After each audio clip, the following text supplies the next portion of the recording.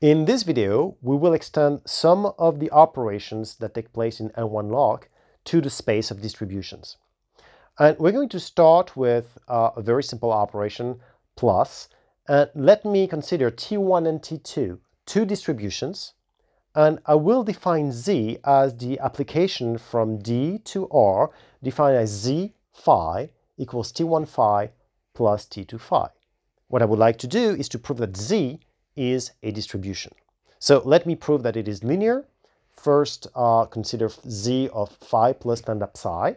That will be, by definition, T1 applied to phi plus lambda phi, and plus T2 applied to phi plus lambda psi. And by linearity of T1 and T2, for which I know they are distributions, I will get this, T1 phi plus lambda T1 psi plus T2 phi plus lambda T2 psi, which I can regroup and eventually get Z phi plus lambda Z psi. So we have linearity for Z. In addition to this, we have continuity. Indeed, if I choose phi n to be a sequence of test functions converging to phi in D, then Z applied to phi n is T1 applies to phi n plus T2 applies to phi n. T1 applies to phi n will converge toward T1 phi, since T1 is a distribution, and same goes for T2 phi n. So what I will have is that Z applied to phi n will converge towards Z phi. In other words, Z, defined as above here, is a distribution. I will call this distribution T1 plus T2. So here's the definition of T1 plus T2. T1 plus T2 applied to phi is T1 applied to phi plus T2 applied to phi. And as you can see, that perfectly defines T1 plus T2 because it was defined on every element of D. So therefore, it defines uniquely that element of dual space D prime. Now, what is important to notice is that this plus operation will extend the sum of two functions in L1 log. Let me explain this. If you take f1 in L1 log and f2 in L1 log, their sum f1 plus f2 will be in L1 log. Now, as you know, L1 log was injected or included in the space of distributions by this mapping, this injective mapping T.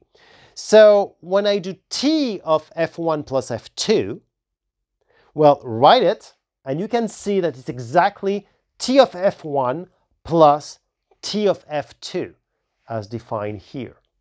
So what happens is that when I have two functions in L1 log and I consider them as distributions, I can simply apply that definition of the sum. And when I consider them as simply functions in L1 log, it is consistent. So that means that we just extended the plus operation from L1 log to D prime. And if you go back to what we said in the introduction, remember when we did this comparison with what happened with R and C, it's exactly what happens when we say, okay, now we're going to just define the plus for couples, A, B, and A prime, B prime, and just I say, okay, it's A plus A prime, B plus B prime, and then I say, oh, by the way, if what I had were real numbers, in other words, the second part of the couple is 0, then it is consistent with the sum in R. It's exactly the same situation that happens here. I'm extending the operations from L1 log to D prime. Okay, so plus, done. Let's look at a product. So let's T1 and T2 be two distributions. And my question is, can we define T1 times T2?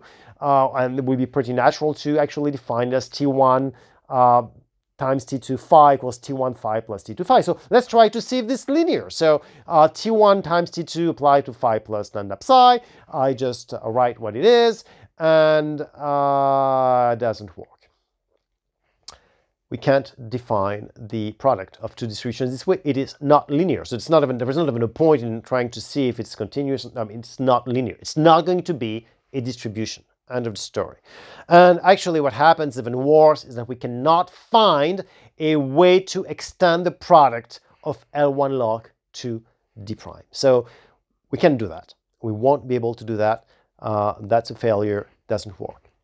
What we can do though is the product of a distribution and a smooth function. So that is going to work.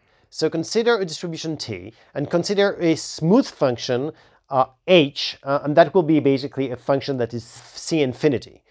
I'm not asking C infinity with compact support. I'm not asking H to be a bump function. I'm just asking H to be C infinity.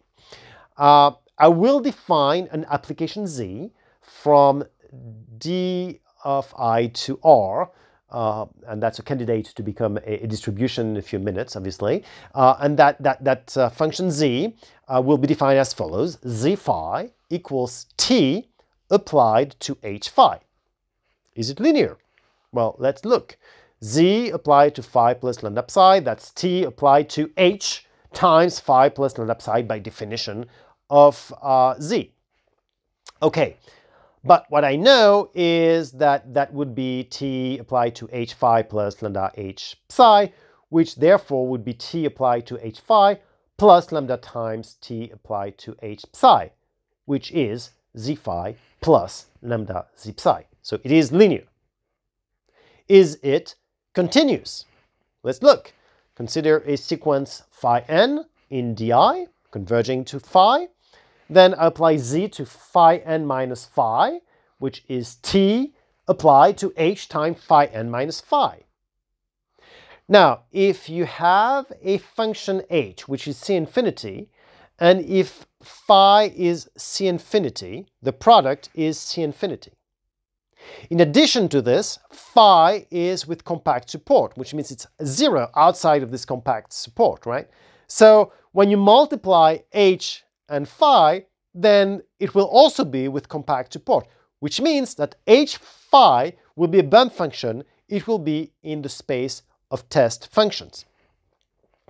Now, if you look at the nth derivative of H times phi n minus phi, then that will be a sum of some coefficient with the m minus ith derivative of H and the ith derivative of phi n minus phi. And we know that we have convergence of the sequence phi n in D, which again is a very, very strong convergence because all the derivatives of the phi n's will converge uniformly to phi. So what we will have is that H times phi n minus phi will go to 0 in di as a consequence.